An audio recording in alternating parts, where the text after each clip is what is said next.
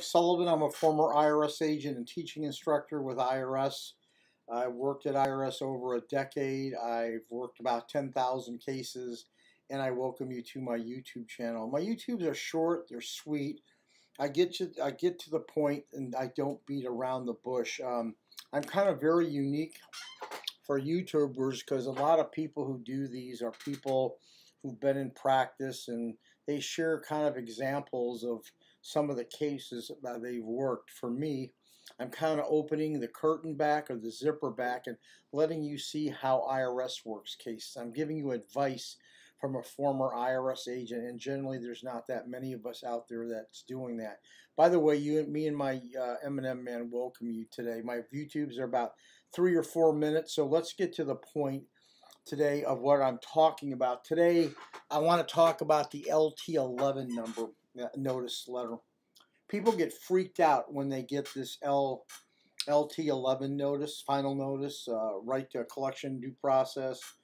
It's the same as the 1058 letter. There's 2 letters synonymous with IRS going on to levy. Let me just tell you about the billing process.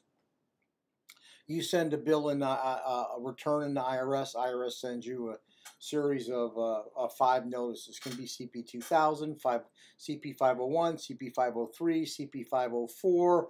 That's a notice of intent to levy. It's getting serious.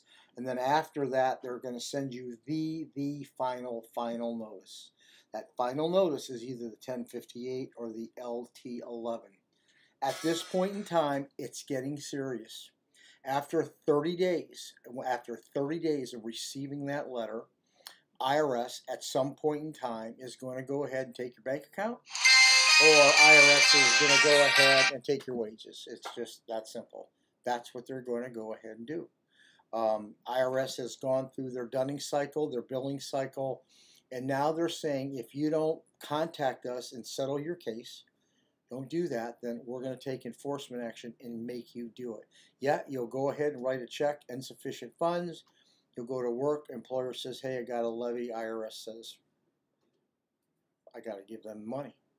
So what you have to do is when you get this letter, you have 30 days to make a determination. It's getting serious with this LT11 number notice. So you have to understand the strategy that's being used by IRS.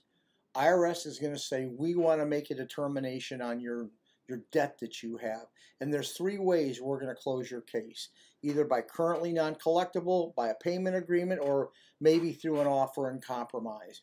So you must understand the 3 ways that IRS does this. They're going to take a financial statement on you. Okay, most cases are in the service center. They're going to want a 433F, okay? With that form, IRS is going to put you in that category. You're going to have to give them your bank statements, your pay stubs, a copy of your expenses, and a copy of your bills. What's big, the big aha moment for you is IRS has what's called a national standard list of expenses. You say, well, what's that? Why is that so important? Because IRS is going to tell you how much you have to live on. That's right. The Department of Labor, the IRS, the Department of Justice have all gotten together and said, if you owe us money to the court or to the IRS, that this is amount of money you are going to live on. If not, we want the rest. So if you fill out your financial statement and you say you make $6,000 a month, and IRS says you can only live on $4,000 a month, you're giving IRS $2,000 a month. So the key to get successfully represented or do this yourself, I know many of you YouTube or do that, is you're going to have to fill out that form and know the IRS national standards before you make that call. If you make that call and you don't know what the national standards, you are going to get screwed. Now, I will tell you, if you're broke, there's nothing wrong. Pick up the phone, call IRS, get ready to send your pay stubs and bank statements. You owe any sizable money, you better have somebody review that financial statement, maybe make some changes on it, and then go ahead and call IRS. But remember, you have 30 days to go ahead and do that after the LT11 notice.